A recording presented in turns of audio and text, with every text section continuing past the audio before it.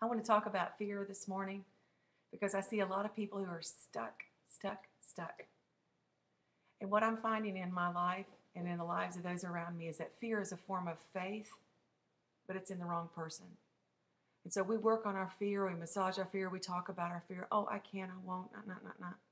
And really, what we need to be doing is talking about our faith because fear, believe it or not, is a really subtle form of pride. Because when you're living a life of faith, it's on God, it's through God, it's for God. You know God is the center and the source. But when it's about fear, it's on you. You're afraid you can't do it. You're afraid you don't have all the answers. You're afraid that you might fail. You're afraid about you. And you're the center of your fear. And so then you quit and stop and whine and blame. And you throw all this energy, all this creative power that you have. I do the same thing. All this creative energy that God has given us, and we pour it out and waste it.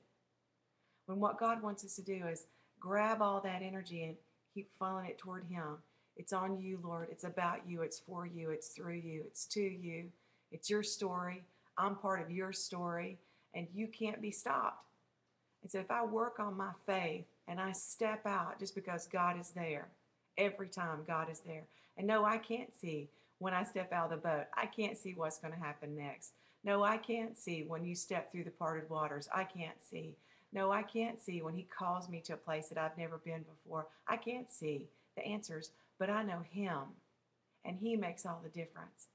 And I want to just challenge you this morning that we are living less than who we are, less than what we can have, do, be, and are, because we keep listening to the voices instead of the voice of truth, that we keep quitting instead of faithing, that we keep believing it's on us instead of walking in the truth that it's on Him. What are you facing today? What are you quitting on today? What are you holding back today because you simply refuse to go, Lord, it's you. It's all you, and I believe you. Work on your faith today. It'll change your life. It will propel you into action regardless of the outcome because He is there and He is our rock. I love Psalm 62. Lord, I know one thing I know that you're strong. Second thing I know is that you are loving. And when you anchor yourself in the faith and the truths of God, it changes all these circumstances.